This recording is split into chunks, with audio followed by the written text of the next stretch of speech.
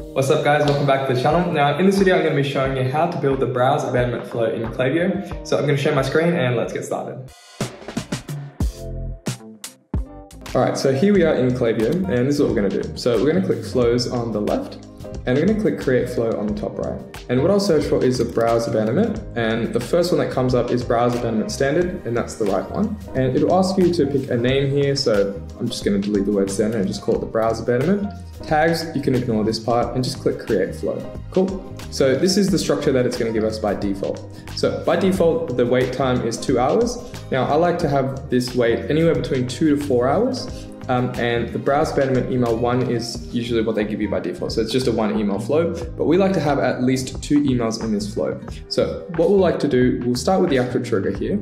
So first of all, this is what the settings should look like by default. Now, if yours don't look like this, I recommend clicking edit and just making sure they look exactly like this. So checkout should be started 0 times at the start of this flow, and then has not been in this flow in the last 30 days. This is really important because this flow can trigger a lot, because quite often people go to your website and they bounce after browsing products, and we don't want to spam our audience. So 30 days is good. So basically what this means is you're only going to get sent this flow at maximum once a month, which is perfect.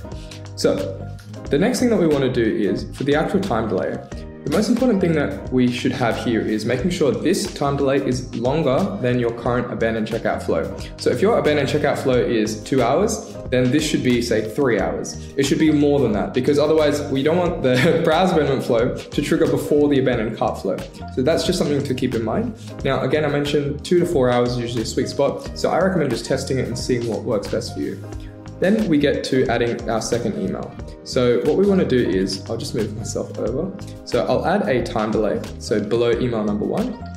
And this time delay should pretty much be 22 hours for this flow. So the reason I've selected 22 hours is because it should actually trigger 24 hours after the customer viewed the product and they bounced. So if this is 2 hours, this should be 22 hours. If it's, say, 3 hours, this should be 21 hours. So basically we want to trigger this flow exactly 24 hours after they viewed that product. Because again, I've said this in previous videos, I'll say it again, customers usually have very predictable behavior. If they viewed your website, say, at lunchtime, then it's likely that they're going to be free and on their phone around lunchtime the next day. So we want this to always be 24 hours exactly. So let's just click save, and then I'm going to add an additional email down below. So this is going to be our Browse Abandonment email number 2. Okay, so this builds a structure within the flow. Now let me show you what these designs should look like. So this is an example of a Browse Abandonment flow that we've just put together for an existing client. And this is what the structure looks like. So email number 1 is more of a gentle reminder. So as you can see, which said still deciding, we saved your items for you. And down below is going to be a dynamic product block, which will actually highlight the exact products that the customer was browsing. As you can see, it's much more of a gentle email, nothing too salesy, nothing too pushy. And down below, we've added some social proof. So some reviews always go a very long way. And then just some extra icons down below to help the customer with that purchase decision. Now, email number 2 is going to be a lot more of an urgency-driven email. So the headline is, don't leave your socks hanging. And as you can see, it says, grab yours before it's too late. So a lot more urgency. And then again, it's going to have the same product block of the products that the customer was browsing, and then a review down below as well. So email 2 is a lot shorter. The goal is to get a click as quickly as possible. And that's basically it. So it's a very simple structure. We actually design these emails on Figma. If you haven't used Figma, or if you're not a professional, I recommend just using Canva to design something similar. And then basically you would just export this as images and directly paste them into Klaviyo. The only part you wouldn't paste is going to be this dynamic product block, which is done directly on Klaviyo, and I'm going to show you how. So what we do after we design the emails outside of Klaviyo, just like you saw, so we use Figma, we're going to slice that email and we're going to import it directly into Klaviyo. So what we'll do is we click the actual email number 1, and down below I'll click edit. So the actual template itself, click edit, and pretty much what we want to do is we want to delete everything here. So this stuff we're going to import directly.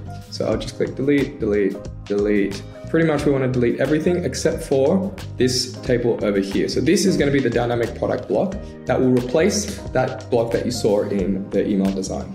So over here, what we want to do is, so I'll just move myself over again. We want to modify this based on your brand. So make sure you have your exact brand colors, the exact fonts that you guys use here. And we want to really modify this to tailor towards your brand guidelines. So that's pretty much it. So we've just done it for email number 1. We're going to click through email number 2 and basically do the exact same thing. So that's pretty much it. Thank you so much for watching. I really do appreciate your time. If you have any questions, just comment down below and I'll respond as quickly as I can.